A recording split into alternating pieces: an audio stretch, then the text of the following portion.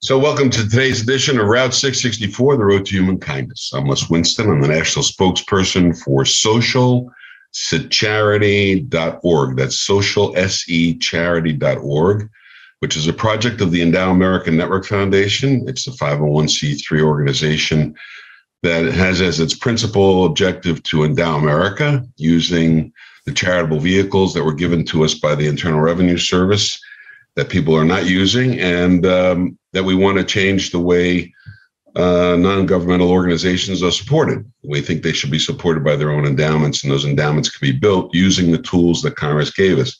My guest this morning is a very interesting person. I've had a chance to read some of your statements. John Pelletier is director of Champlain's Center for Financial Literacy. Champlain is in Vermont, is that right? Yes, that's correct. It's a college in Burlington, Vermont. Great. You have a statement here. Too many of our children are learning important personal financial skills at home or school. And then you follow that with parents are nearly as uncomfortable talking to their kids about money as they are about sex. Tell me about that. What's behind that? Why are the adults not sharing? I think a part of it is they make mistakes, right? When you look at financial literacy in general, the surveys. Here's what we know: the older you get, the more financial literate you become. Why? Because of the school of hard knocks. So. It's actually, it's a curve, just like you would expect. Very young people are the least financially literate. Older people are the most. That increased level of sophistication comes through making mistakes. And I don't think parents are maybe comfortable telling kids about the mistakes they made. I think we can all point to some financial mistake we've made that we regret on any, Do the kids know the financial mistake because they're living through it with the parents, and they're sensitive to that, or they may? I think it depends on the household, right? Yeah. They may. I mean, if you're in a household where you're getting credit calls all the time from people trying to recover debt on the phone, then I'm sure the child is aware of it. But some of it is parents are just uncomfortable. I think part of it is society. We're reluctant to talk about money. It's an uncomfortable topic. The surveys have been taken with parents by a couple of different groups, and it's always interesting to me that the talking to their kids about money is almost as frequent to happen as talking to their kids about sex. And just think about that for a second, that we as a society we're probably as uncomfortable talking about personal financial issues as we are about sex. That's probably we represent, when we're talking to clients about philanthropy in general, because that's what the Route 664, the Road to Human Kindness, is about, philanthropy. And I want to put a pin through that, because I wanted to ask you about that in your curriculum that I've seen that was put out for, I think it's a guideline as to how financial literacy should be taught. Sure. And when we're dealing with philanthropy, we have a pyramid. The pyramid is a confidence pyramid, and at the very bottom of the confidence pyramid is the individual must have confidence over money.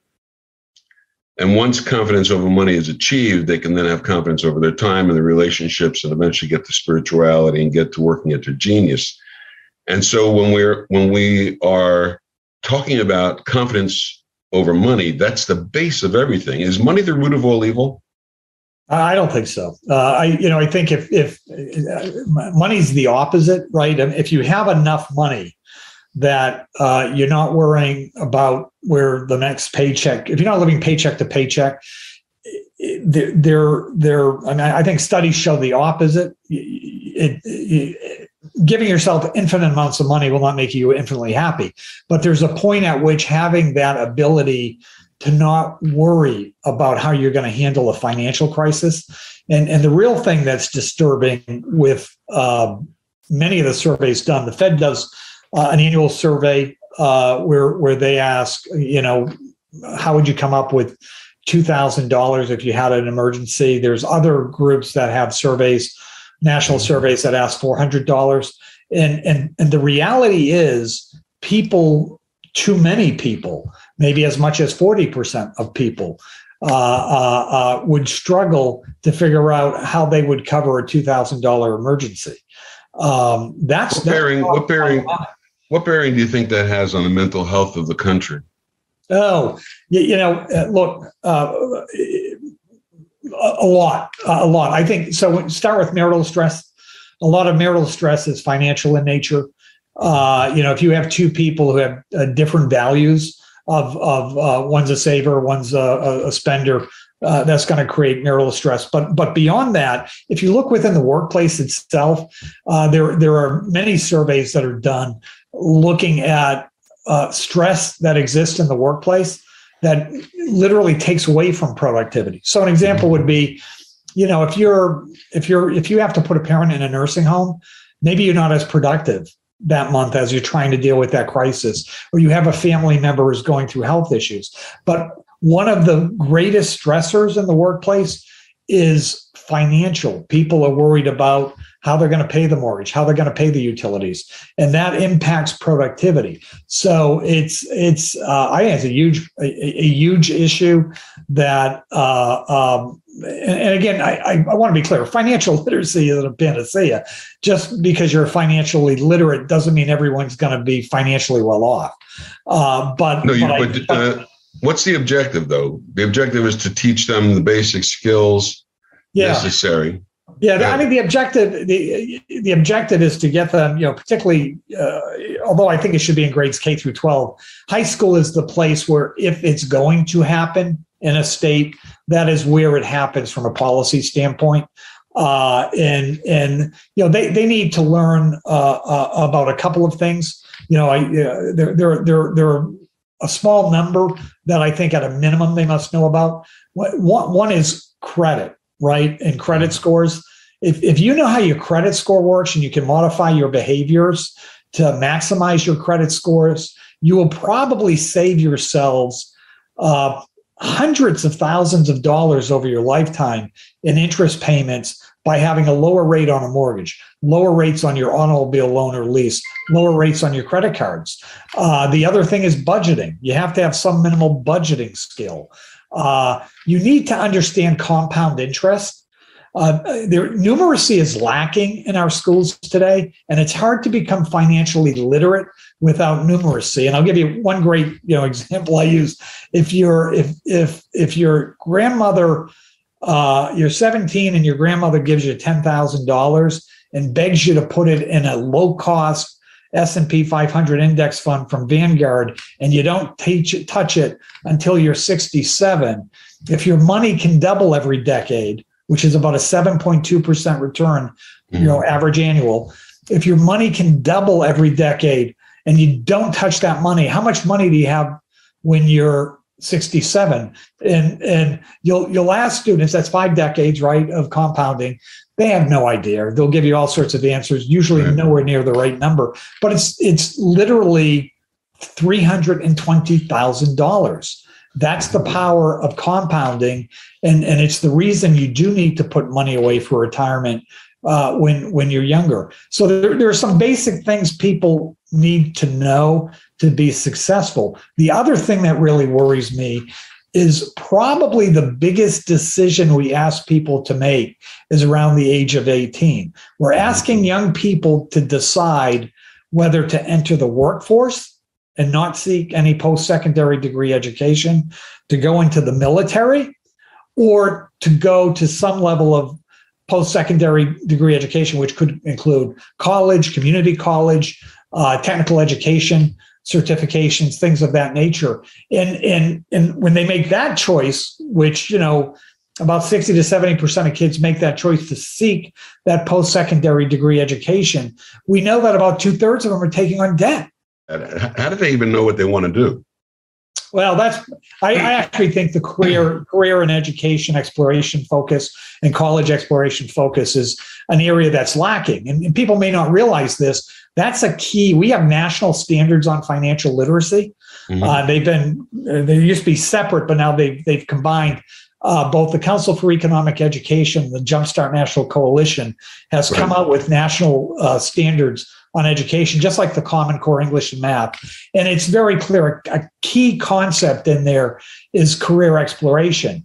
I actually think we fail on that in many schools. Yeah, I saw you break it down. You show the individual that they can improve their earning capacity by taking on additional skills, learning different things, and you would think that would be basic. That would kind of be common sense, but I think the world, unfortunately, the world has become so bottom line that it doesn't really take into account all of the other factors that go into life, and I think the financial literacy that are you part of Jumpstart?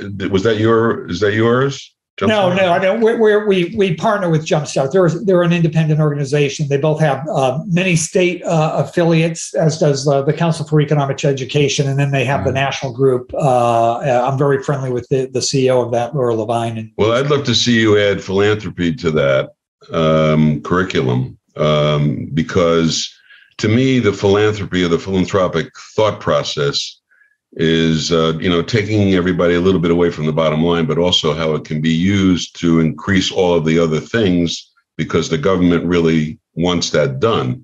If a youngster knows that they can use a charitable trust, for example, from the time that they're young to accumulate money for retirement purposes, and at the end of their life, they can direct where that's going to go into the community, that's a pretty powerful message. And so one of the things we want to do with Route 664 is to get youngsters involved in thinking about how philanthropy works, because we, as my co-host Wanda talks about all the time, it's the missing piece, the missing PEACE. And I think peace of mind is what you're also stressing. Your program was, I find it a very interesting and complete way of looking at financial literacy. When you try, I know Vermont originally had a very low score when it came to financial literacy. So how did you change that? It still does have a fairly low score. I mean, Sorry. So we're known for a couple of things. We actually come out with a national report card periodically, where we grade state public policy on what's required in high schools. And so the last report we did, Vermont got a D. It'll go up to a C. But the good news is nationally, what's going on there? Nationally, very good things are going on. In June of 2019, there were only 5 states in the nation that required a standalone course in personal finance as a high school graduation requirement. So you had to take basically 60 hours, half of a Carnegie unit in course in class time in this topic to graduate. And that was Virginia, Tennessee, Missouri, Alabama, and Utah. Since that time, just since June of 2019, and it had been that way going back to, say, 2013. Not a lot had changed. Stagnant at 5. Giant change. Today, we're looking at arguably 14 states that have this requirement. Now, some of them are implementing, and it may take them 2 or 3 years. But Florida just DeSantis, I think, in March of this year. Yeah, May 22nd. May 22nd, Governor DeSantis signed that bill. But Florida's new just in the last 90 to 100 days. It's Michigan, Florida, and Georgia. And so, so you've got a lot of states there. You've got Ohio, North Carolina, Iowa, Mississippi, Nebraska, and Rhode Island.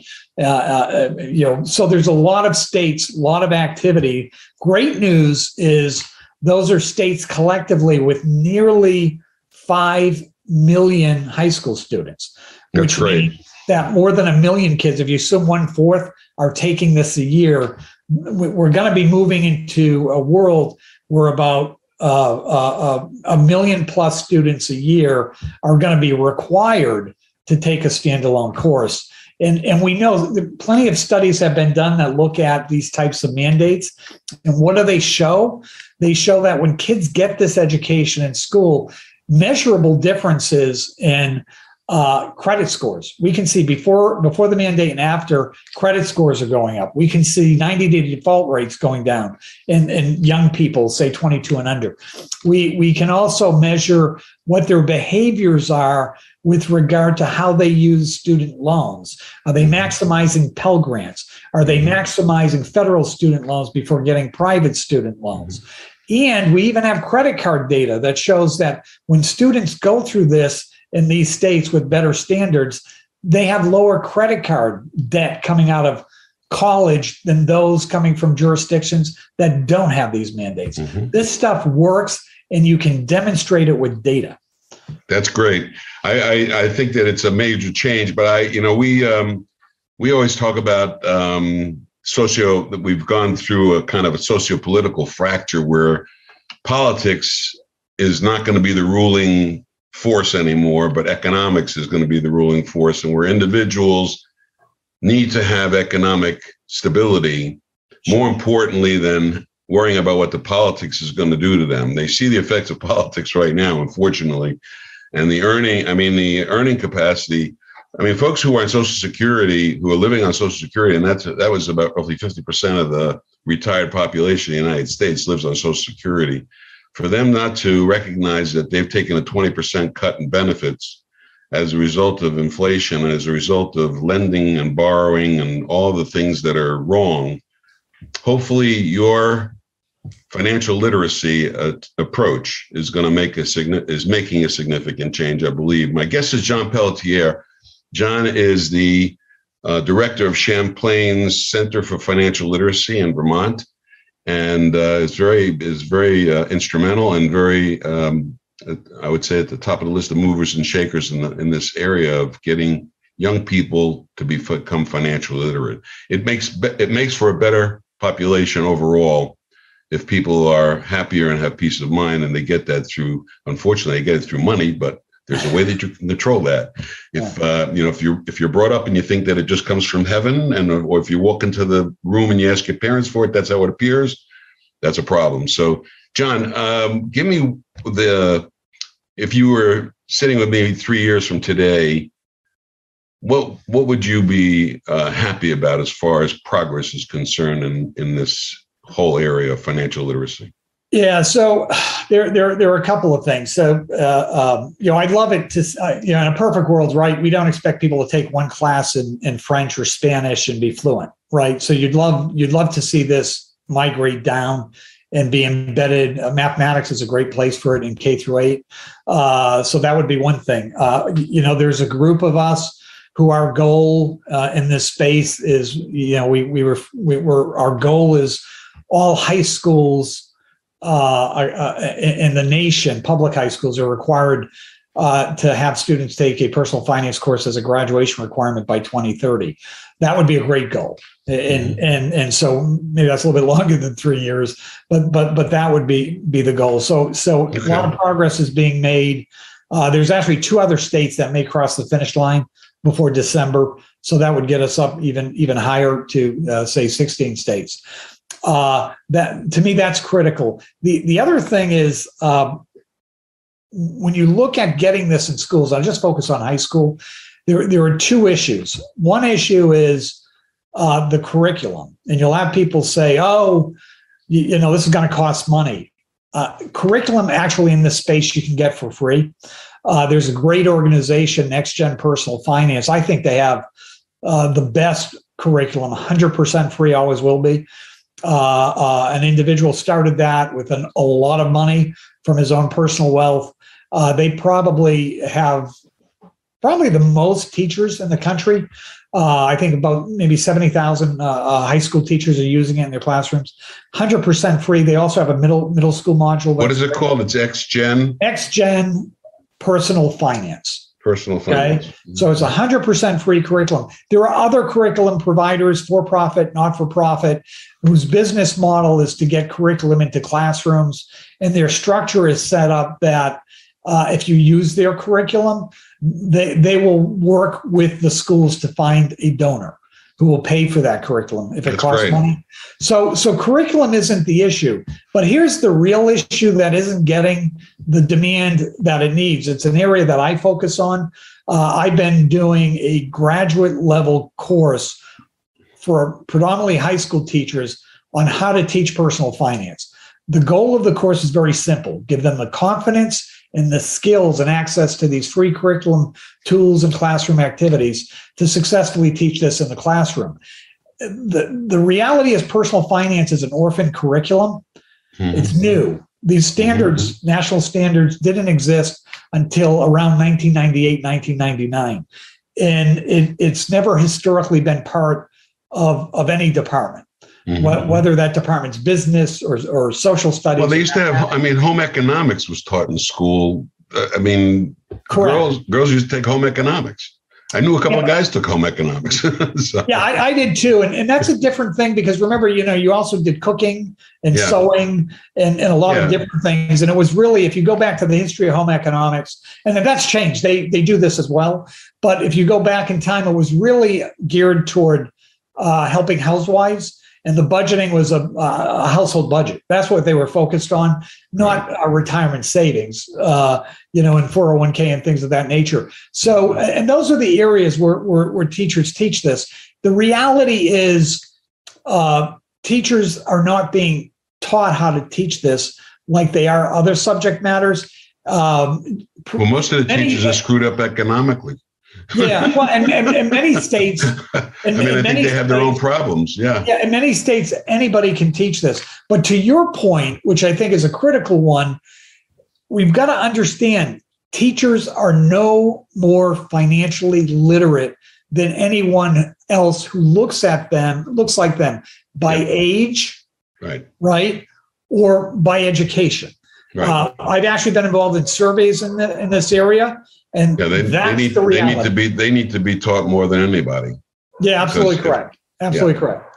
So, John Pelletier, thank you very much for joining us this morning on Route 664, the Road to Human Kindness, and keep up the good work and pushing for financial literacy to make our economic world a better place to live in. And one of the things, again, love to see philanthropy in that curriculum somewhere. Anyway, I look forward to talking to you again, John. Thanks a lot for joining us. Thanks, Les. Take care. Take care.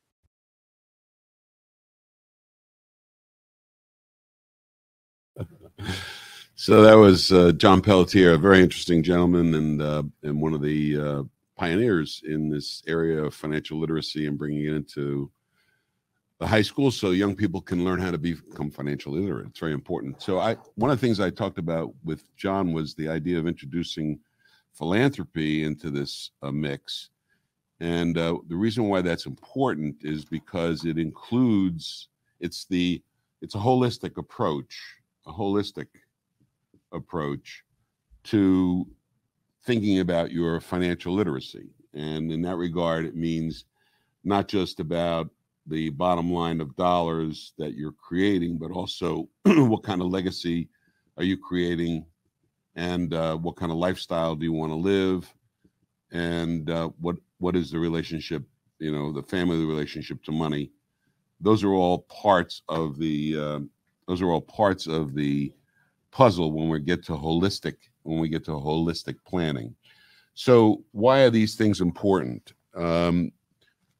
It's important to look at this holistically because in that regard, you have some benefits that the government has given all of us. And I think that young people need to learn those benefits early because one of the things that they're going to run into and that they're going to learn about quickly is taxes. Ew. So taxes are necessary. They're a necessary evil in order for there to be an organized structure to our world. Where we need to have some governmental control, and taxes are a form of government. They're a form of social capital. And social capital is money that you're never going to get to spend on yourself, on your children, on your grandchildren. It's the capital that's going to be used to fund these taxes. Or the government gave us a choice. You can use that social capital to also fund charity.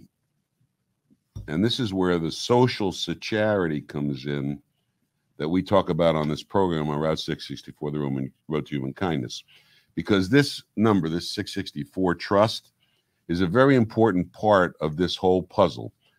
It helps you eliminate taxes while you grow your money, and that is a big advantage. You can do that with other things like a 401k, or you can do that with an IRA, or you can do that with a life insurance contract or with an annuity. All of those are ways to accumulate money with taxation being eliminated. And so one of the things that you need to learn to be financially literate is you want to do as much of that as you can to eliminate tax, because tax robs the ultimate value that's going to be left behind. If you have to pay taxes on every year when you make something, you have to pay a capital gains tax on it, or you have to pay income tax on it. That diminishes the ultimate growth of that property. So you have a choice. The government gave us this tool, this Section 664 trust, in order for us to put aside money. And I think what John was talking about when he was talking about saving, obviously it's a very important aspect of this. If you save over a long period of time using compound interest and avoiding taxes, you really can grow money in a much better environment. So what a 664 trust allows an individual to do is they create a trust that's in their own name. So we can call this the John Doe Trust, John Doe Charitable Trust, Charitable Trust. And this is created by an individual for themselves, for them to use for their entire lifetime. And into that trust, you can put money or assets over time in any amount that you want. There's no limitation on the dollar, no limitation.